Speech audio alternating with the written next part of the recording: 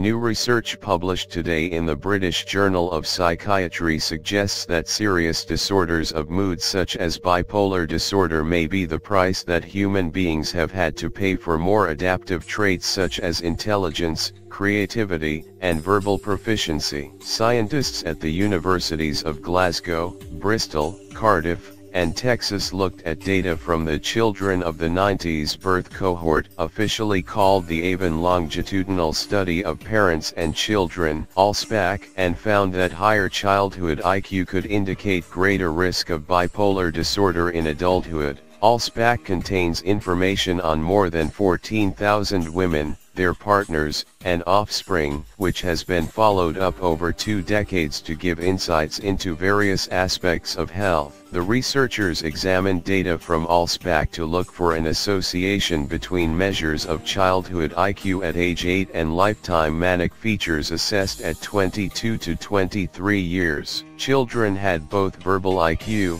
VIQ, and performance IQ, PIQ, assessed at age 8 to give a full-scale IQ, FIQ, measurement. The final results, which combined data from 1,881 individuals, showed a positive association between IQ at age 8 and lifetime manic features at age 22 to 23. Individuals who scored in the top 10% of manic features had a mean childhood IQ which was almost 10 points higher than those scoring in the lowest 10% of manic features. The association between IQ and manic features appeared to be strongest for verbal IQ, VIQ.